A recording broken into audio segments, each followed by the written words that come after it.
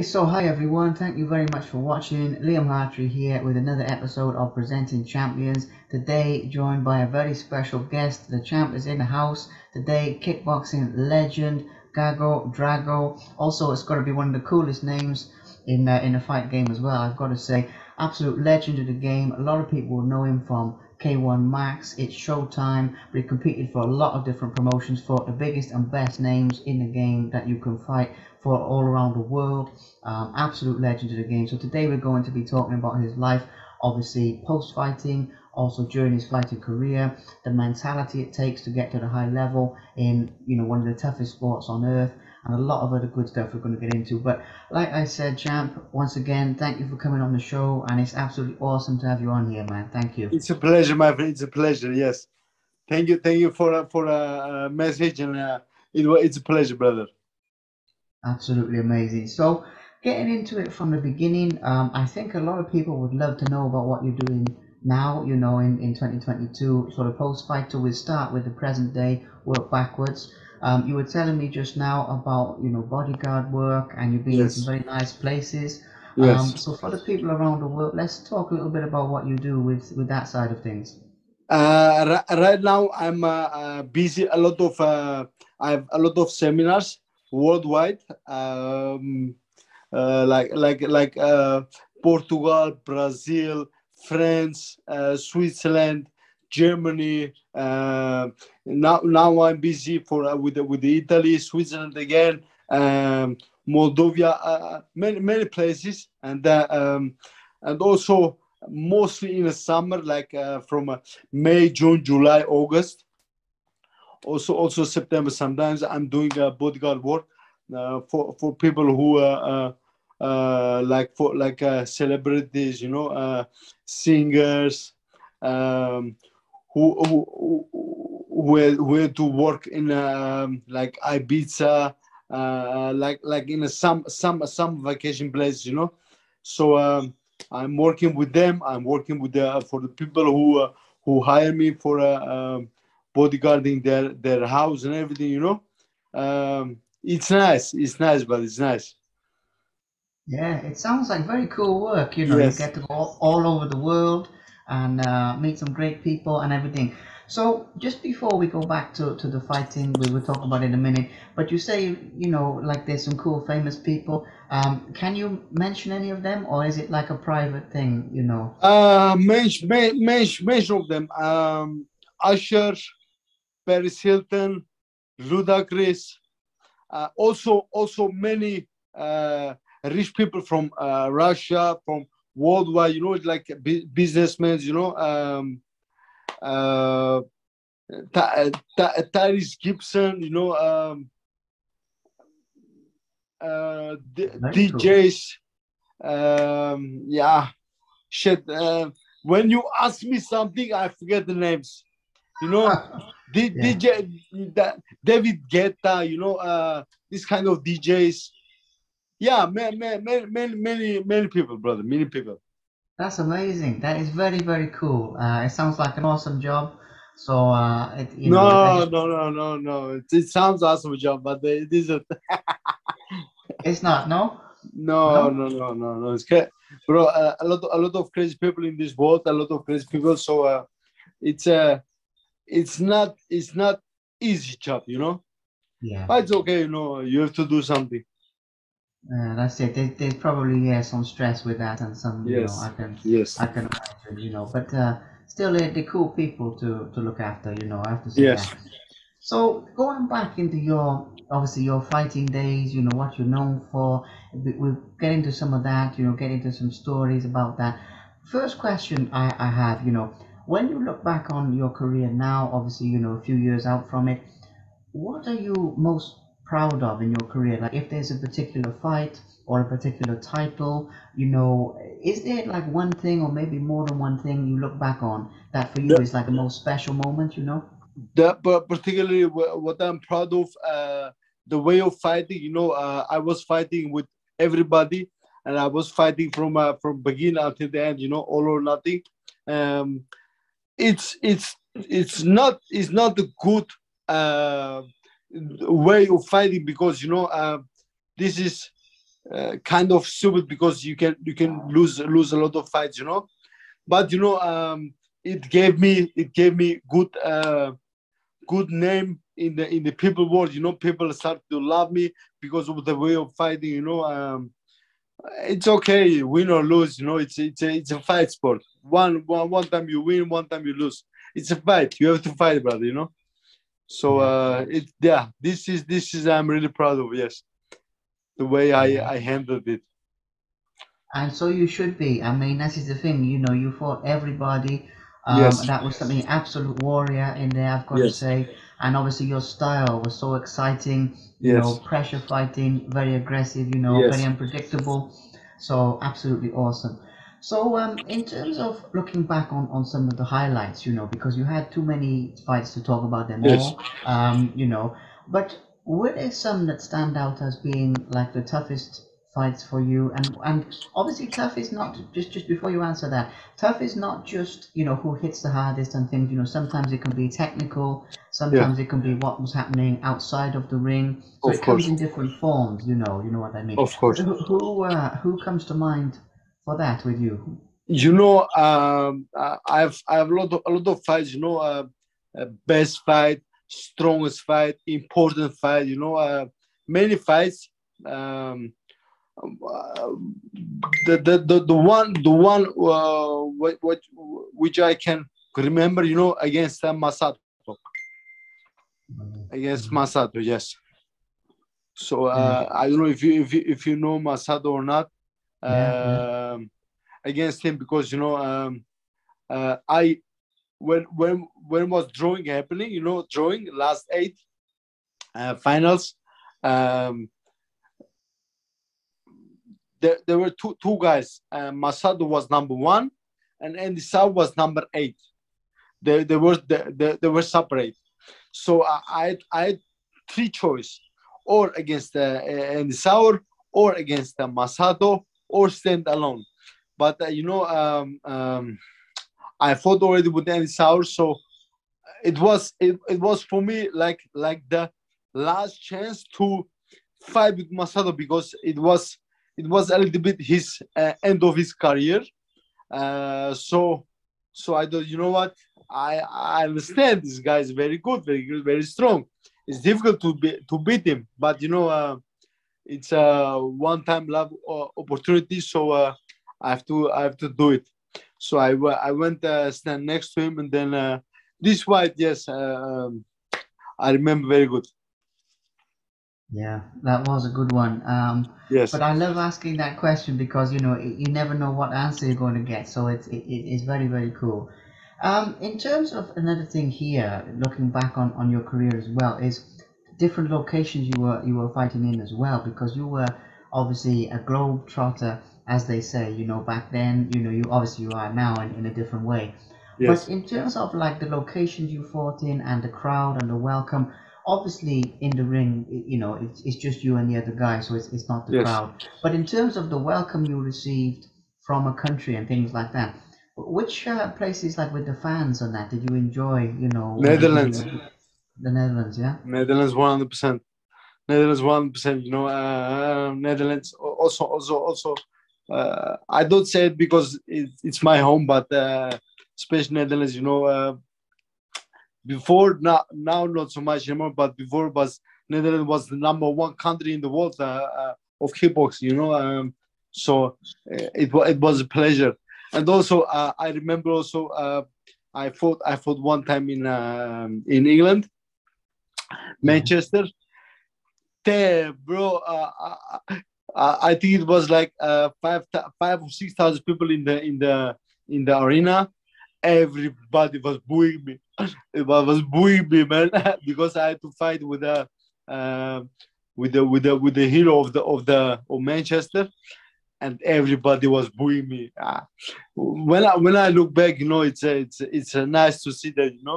But at that moment it was not so nice. But what can I do? It's the lifestyle. Yeah, that's it, man. British fans, they show their emotions a lot. That's what I say about that. Good, bad, anything, whatever. It's Yes. all out there. So very, very cool. Very, very cool. So obviously, people will be interested to know about like at that time of your life, in your career, your training regime and all of this type of thing. Um, Something obviously people in the fight game will know about this, like other fighters who are watching this, they'll know about this. But for the fans, they don't always see how it goes in the gym. These days, obviously, you get Instagram, you get Facebook, you see more. Yeah. Obviously, in your day, it wasn't as big as it is Yeah. now. So Yes. at your peak, your training regime, talk us through, some of what you were doing in terms of training, sparring, anything you'd like to say about it, really. You know what? Before when I started my career, I was training 2 times a day, 2 hours per training.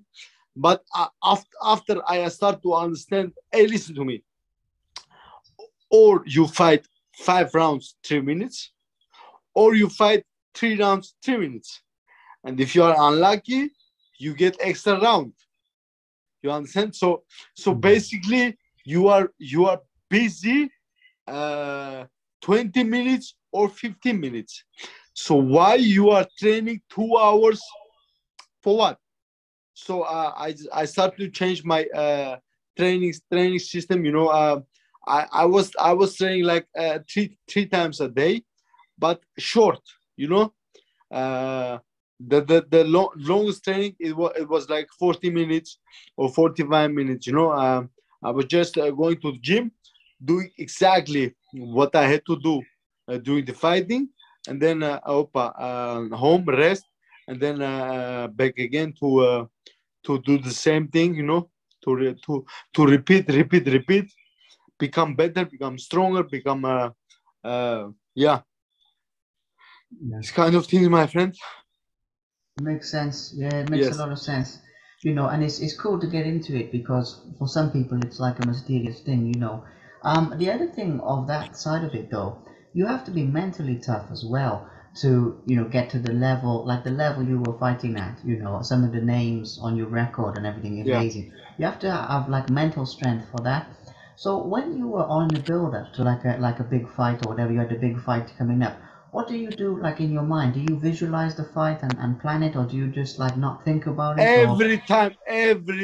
Every single time when I visualize the fight in my head, it went exactly opposite way, brother. It went exactly opposite. So I stopped it to do it because it's a fight. You never know what's gonna happen. The one thing you can do, is be prepared 100%. Train good, put your hands up, and do your thing every time.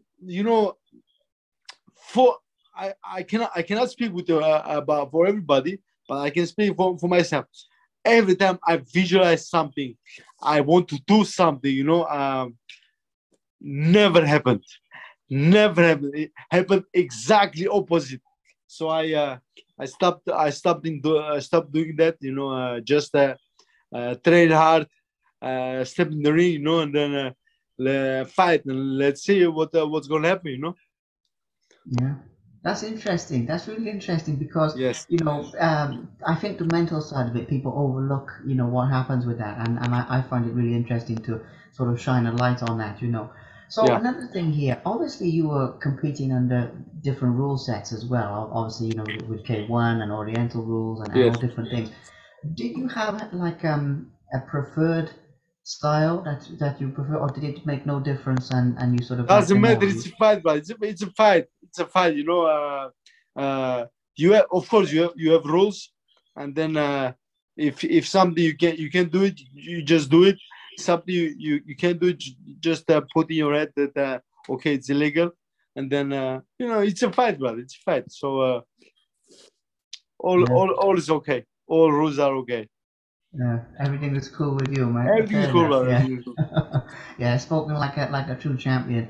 The other thing that I feel that we haven't given enough mention to here is obviously titles and things like that because in your career there was some good titles in there. I'm not sure how you feel about this because I think on your Instagram it says like something like "fuck the belt, I'm the people's champion" or something Fuck like the that. belt, brother. I'm people champ. Fuck the belt. Come on. I don't care about the belt, brother. I don't care about the belt. because there are many champions. I don't see them coming around. I don't see them, but they are champions. Who knows about them? You have to let something in people's heart so they can remember you, because after a while the new generation is coming. Everybody gonna go. Everybody will forget you. It's a life. It is what it is. So you have to let in people's hearts something, so they keep remember you. Keep watching you back. Tell to the new generation, hey, look these guys. Look how they fought, or look how they did. This was nice. So these kind of things. Fuck the belt, brother. Come on. Yeah, I Fuck thought titles. I knew there'd be a good answer there. But saying that though, I mean, you did win some good stuff. I mean, obviously, I've actually got a few of them here. Obviously, the semi-finals with K1 Max. There's Well, a let, Muay let, Thai let me European. let me see if I can turn the camera around, so I show you the belts, but I don't know if you can see it good, Yeah, brother. I can see that. Yeah, Wow. Can we have a it's closer nice. look? Can we have a closer look at those? I think people would love to see it. One moment, one moment, brothers. Yeah. One moment, one moment. But I think people would love to Let see me it, see. you know. Okay, look. The first one is a Benelux title. Belgium, Netherlands, and Luxembourg. Second one is a European title. Third one is a European title. Fourth one is a world title. No. This one is a Dutch title, and this one is the world title. And one moment. And the infusion world title is in the floor, in the upstairs. Yeah. It's upstairs. So these kind of things. But Yeah. infusion world championship, when I won the tournament, I didn't get no belt.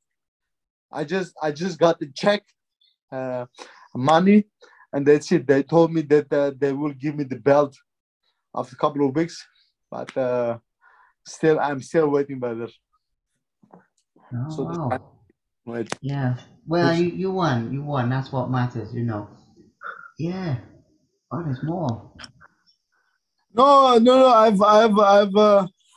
have a lot, brother. I have a lot, Yeah. but it's in the rooms.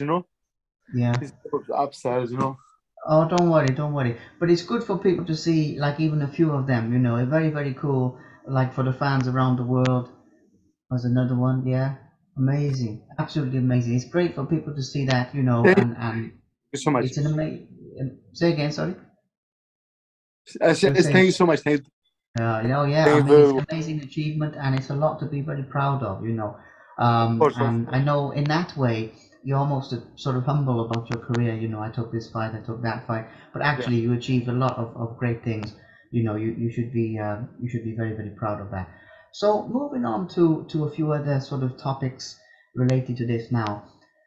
Somebody comes to you at a seminar or wherever it is, and they say to you, you know, they want to succeed as an athlete, you know, as a fighter, they want to reach a high level or Yeah. anything like this, you know. Now, I know, I'm not sure with the seminars if you're focusing on the technical side or different things, but what advice would you give? I mean, because this interview is going to go around the world I, now. I will say something, brother. I am very, very, very bad person to give somebody advice, because what works for me can't work for you. Mm. What works for somebody else maybe cannot work for me. So it's difficult to give somebody advice. Just what I can say, just do not if you go after something, go 110%. Do it everything. give everything. So this is only advice I can give. I'm not so good advice giver. So this is only what I can say. Fair enough. Fair enough. Because yeah, exactly. What's work for you can't work for me. Everybody's different. Yeah. Well, it's true. It's very true. Yes. What about moving more into the present day now a little bit for a few more things? Like, do you watch much kickboxing now? Like any style, what do you think of Not, the sport? not so much, not so much. But to be honest, I watch like sometimes you see on internet about they're making a promotion about like UFC fights, like kickboxing fights. Um, and I see the highlights. I don't like anymore to watch the fights. I just watch the highlights. And every time when I go to event, going to some fighting event, a May event or kickboxing event, I I speak with the people, man. I speak with people, in place of looking into the fights, speaking with the people, making connections, speak with them. This Yeah, yeah. Networking is always good. Yeah.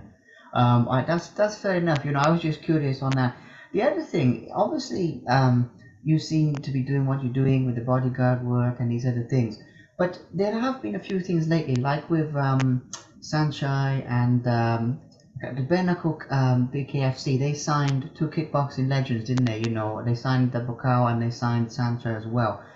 Do you think that you would make any type of comeback in like a different style, like MMA or bare knuckle boxing or anything like this? Oh, show me the money, brother. Show me the money. I don't care. Fight. It's a fight. Just Yeah, show me. That's it. yeah. So if you had a good offer for another Of course. Let's style, go. yeah, Let's go, my bro. Let's go. I'm ready. I'm ready.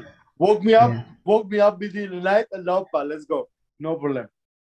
That would be cool. That would be very cool to see you again. Now, talking also about your seminars, and what you're doing now in the present day. We touched a Yeah. bit on the bodyguard work, but let's give a shout out to your seminars and talk to us about like what type of thing you're covering and what a seminar is like with what you're doing. It would be great to hear a bit about that side of your work as The, well. the, the seminars. It's all about Dutch style. Dutch style technique combinations. How you answer back. Um, So that start training, and to be honest, people love it because the same gym invites me a couple of times. Same gym. You understand? Not different gyms, but same gym invites me a couple of times. It must say something about they like or they don't like. If somebody don't like you, then they don't invite you next time. You understand? So I got invited many times from the same gym, so it's a good sign. And yeah, what can I say? It's all that style training, that style combinations, that all is that stuff. All what I learned, or all how I fight, what I did, and all I'm teaching around, and they love it, to be honest. Yeah. Yeah, That is because I know you're sort of a humble guy. When we're talking about your career, you're not like you're quite low key about what of you've course, brother. achieved Come and on, and you everything. must stay human, man. Come on, what's so? Yeah, yeah, of course. I love What? that. Come on, man. I love. No, Zab. The thing they are something. Come on, man. Come on. Everybody, No, everybody's people. We all breathe the air. So relax, relax. yeah. But what I was going to say is, I still think that, like with the seminars and things, though, even though you're very relaxed about it, I mean that as a compliment, you in a good way. Yes, Like I still think people will get a lot of good stuff, from your seminars, from your training. You yes, have a lot to pass on to yes. like to the next generation and Yeah. things like this. I love that. I absolutely love that as well. So very very cool. So last couple of things now, to move into the last few subjects we did touch on earlier on the fact that these days, you're watching more the highlights of the sport. You're not really watching Yes. much. What Yes. do you think though of the state of kickboxing today, You know, versus you know, how it was? how I like to say, there is always um, good fighters, everything going becoming better, so but but when I think, okay, how was before, people were fighting, nowadays everybody has a manager. Nowadays, uh, to be honest, they don't need to do too much. Manager does everything for them. Of course, they must train, they must fight, but everything does manager for them, so in our time it was different because you the promoters were coming to the events. They're looking how you fight, and then if they like you, they pick you up, so um, yeah, I don't know, brother. I don't know. Don't ask me this kind of question, man. Just come on, man. But yeah, it is what this, but this. Yeah, There are, of course, there are good fights, of course. But when I think, like, nowadays is like 2 or 4 from 10 are good. In our days was like uh, from 10, 2 or 4 were a little bit okay. The rest was good, So yeah, yeah. What can I say? no, that's fair enough. That's fair enough. I mean, I know it's like a different type of question, but it's still, like the level you got to. I've got a lot of respect for that. A lot of people got a Yes, lot of respect for that. thank you. So it's a relevant thing just to get your thoughts on the sport itself. So you mentioned earlier about leaving something in people's hearts, and Yes, how people are remembered as a fighter. How do yes. you think now that the fans and other fighters and whoever it is, people, how do you think they remember you as a fighter? How would you like to be remembered as a fighter? Ooh, ooh, ooh, ooh, ooh. Uh, how they remember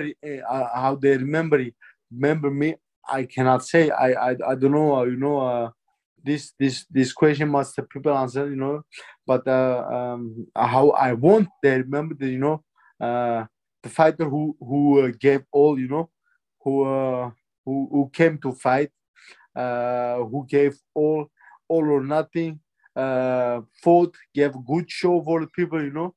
Um, and entertain people. So yeah, this is what I want. Yeah, I Yeah. think that's a good thing. Vinny, I mean, Vinny Showman call me Mr. Entertainer. yeah, Do you know Vinny Showman? yeah, yeah, yeah, of course. He But called me Entertainer. okay, that's Yeah. a great compliment, man. Yes. That's a good Yes. one. Yeah. Yes. Well, I agree with that. I mean, I think you'll be remembered as absolute warrior. Going back Thank, to what you said earlier, somebody thank, who gave it all, gave 110%. I love this. I love the description. I think it's on your Wikipedia. I'm just looking for it now. But it says you were known for your unpredictable kicking techniques, highly aggressive fighting style, oh, this punch is shit, combat. man. Come on, man. This Wikipedia shit. Come on. Ah, This is no, but that's a nice it's description. kind of nice. Yes, couple of things are nice. Yes, couple of things are Of nice. just the way they remember you for being such an exciting fighter, you have to take that. You have to take that. Yes. That bit, regardless of the rest of it, that bit is true. Understand. Always exciting. So, in terms of pretty much the last thing, I guess, with this is obviously we've talked about other fighters, but in terms of your own fans, whether it's people who watched you fight back in the day, whether it's people who support you now, and when you get messages from people saying, "Oh, you were great," or this, that, or the other, what would you say to those people, who enjoyed your fights? Because some people watching this, they'll be hearing more about you for the first time, or maybe they know a bit and they find out a bit more. But for I, some of those people who know you, they followed you, what yes. would you say to them? I just want to say thank you so much. My appreciation for all these years. For support. Um, Yeah, what can I say? For just for great support, you know. I hope they enjoyed everything what I showed. Um, just a big thank you, big thank you. Yeah. Well, it's good to give them a shout out because Of the course, sports would be of nothing course, without yes, the people paying their hard-earned money to watch people fight, basically. of course, So good to give them a shout out. But the last thing for me to do, champ, is to say to you once again, big thank you for coming on the show because of course, brother. we've got into some Pleasure. really really good stuff. It's a pleasure to have you. It's been fun and it's been exciting, and we've got into like a mix of stuff. So yeah, thank you, Yes, man. thank you so much. Thank you so much.